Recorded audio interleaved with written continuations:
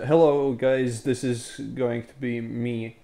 I am the head producer, director, writer, screenwriter, uh, second, third producer, fifth mother of the channel.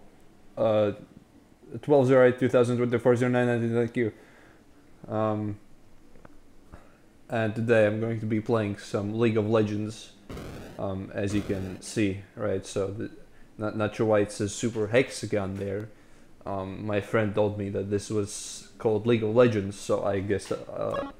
So the point in League of Legends is that there is the three champions. There is the little triangle, and then there is a hexagon in the middle, and then there is the walls. And it's these three champions that are always going to be fighting each other. And you play as the small triangle. So yeah, and the game makes it clear right from the very start that it's the hexagon and the walls are very clearly working together just to kill a small triangle such as myself. So you know, I feel like this game has a lot of depth. I feel like this game makes a lot of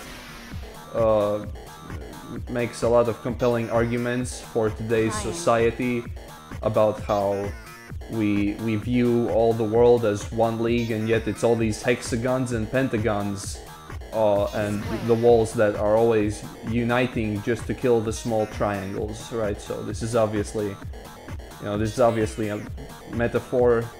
I'd say it's a very well executed metaphor. And yeah, I'd say that League of Legends is definitely one of the strongest games around. So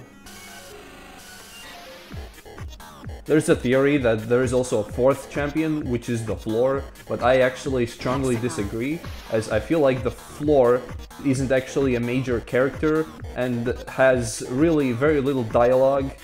So it just really makes it overall a very weak character. I don't find it that compelling personally.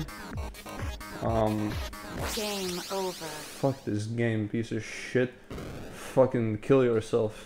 Fucking faggot.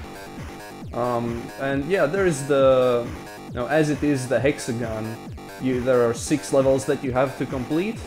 You know, there is hexagon, hexagoner, hexagonist, hyperhexagon, hyperhexagoner, and hyperhexagonist, and then it's, harder, hardestest, and hardestest.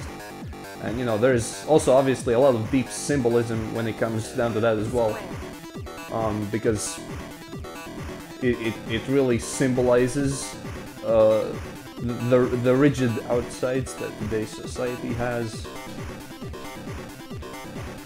and yeah, really complements a lot of the issues. Game over. Goddamn.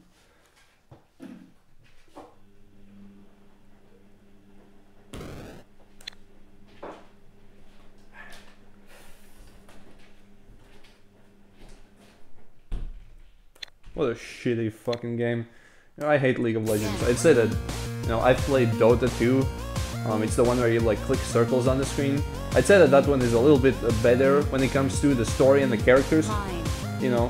I mean, that one also has 3 characters. There's the sliders, the circles, and the spinners. But I feel like the characters play off of one another much better, and the plot has a little bit more complexity, even though it is less. It has less happening in it compared to this game. So when it comes to that, then I say that the dialogues are very strong, and the overall personalities of the characters and the plot progression is significantly better than in League of Legends that I'm playing right now. But other than that, I'd say that these are both extremely terrible games. Avoid them completely if you can. And also, there's the fact that in the first stage, the hexagon actually changes shapes to squares and pentagons. So that I feel like that does a really good job at also symbolizing at how we used to be more, we used to be more diverse as a society, and nowadays we're just kind of, like we just keep one shape even though we think it's the most complex one. So I think that, it is this kind of complexity that I feel like is missing in a lot of games today, which is something that I would like to see more often.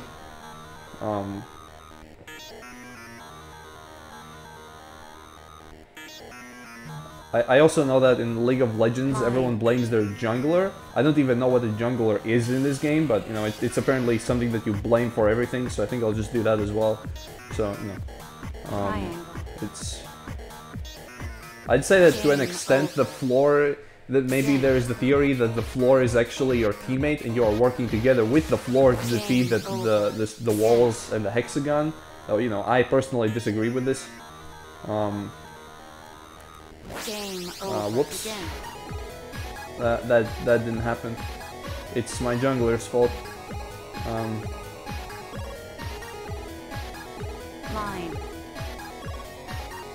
Yeah, I haven't played this game in a very long time, so some people would see that like I have scores that are like 6 times higher than what I'm getting here, and then you'd be like, oh, but how are you so good back then, and how are you so bad now? And I'm like, fuck you, dude.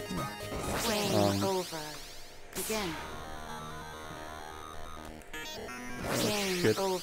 Fucking jungler, dude, piece of shit. Maybe the floor is the jungler, you never know. Because people say that the jungler is what you always rely on, and here it is the floor that you rely on, because if you don't have the floor, then all you have is the walls. So the reality is that it's your teammate that you have to rely on, and yet at the same time your teammate is so fucking retarded that you cannot actually do anything. So I feel like this deep complexity is really what drives the plot forward. And on my anime list, I would definitely give it like a 9 or an 8 out of 10. The soundtrack by Skrillex is amazing as always. The addition of XXXTentacion's beats is very strong. I'd like to see what his future work has to offer. And overall very strong game. Game over. Team? What the fuck? This fucking jungler sucks fucking balls, dude. Fucking teammates, dude. Fuck this shit. Oh my god. What fucking shitty teammates in this game. I swear.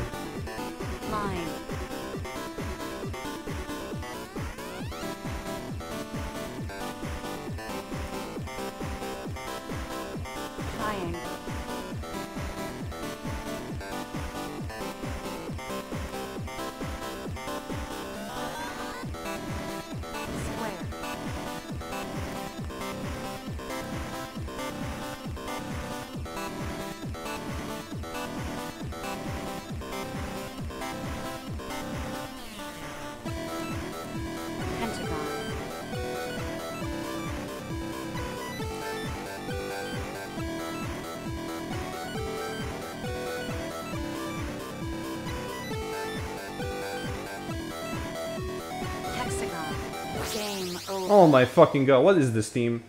Holy shit, so fucking bad, dude. Riot Games. Riot Games. Explain this. Riot Games. Please. Holy shit.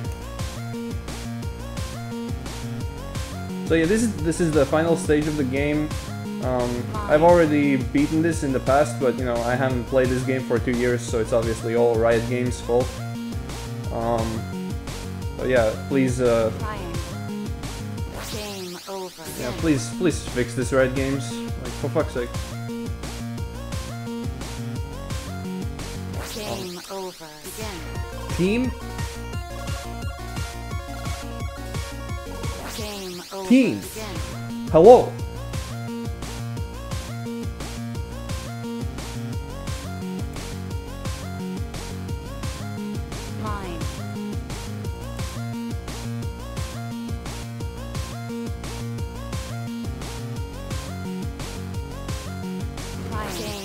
Oh my god, what is this? Begin. Fucking... My team is non-existent in this game, you know? Like, for fuck's sake. Game Like, can you at least gank my lane or something? Fucking... Yeah, but like, oh no, I'm just the floor. Yeah? Fucking piece of Game shit. over. Begin.